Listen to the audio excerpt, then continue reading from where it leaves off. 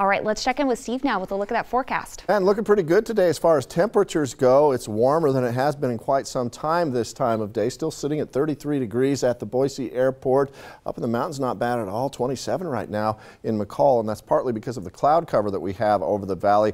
That cloud cover will stay with us for the most part throughout the day, although we will see some sun breaks at an afternoon high of about 40 degrees in Boise, all the way up to 42 in Twin Falls, 40 in Baker City along the coast. Temperatures around 50 degrees this afternoon. And that mild air will stay with us for the next 24 to 48 hours, but then a big change coming toward the end of the week. And there is enough moisture in those mountain locations that we do have the potential of some snow showers.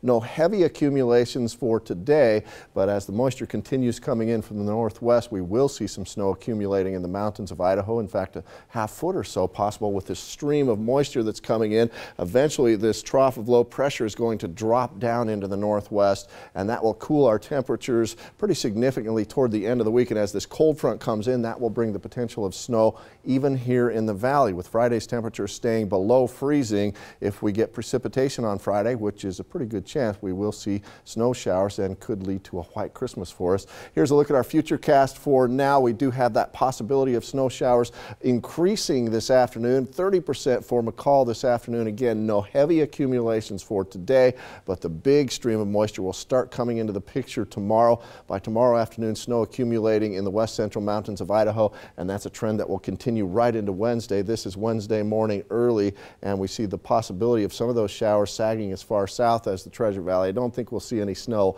on Wednesday here in Boise, but it is a good possibility for Friday as those temperatures drop and that real moisture comes into the picture. By Wednesday evening, though, we do expect close to 5 inches of snow up at Tamarack, 4 inches at Brundage, Cascade with a couple of inches, Stanley with some snow, and about 2 inches at Sun Valley. Again, that's by Wednesday evening, and then a chance of more snow for those mountain locations on Friday and here in the valley. Afternoon highs today slightly above average for a change, expecting an afternoon high of 40 in Boise, 41 in Nampa, 41 for Kuna as well, and the same for Mountain Home with an afternoon high of 41. We'll get a little bit breezy toward the end of the day. We do expect relatively cool temperatures in the mountains, but that's relatively speaking. They're actually a degree or two above average. That 30% chance of snow showing up by this afternoon. Could see some snow flurries in the east central mountains. No accumulation just yet, but that will change by the time we get to Wednesday. And in the Magic Valley, a bit of a breezy day, but temperatures will be mild. 42 for Twin Falls, 43 the afternoon high in Burley with mostly cloudy skies. Here's our extended forecast. There you see 40 for today,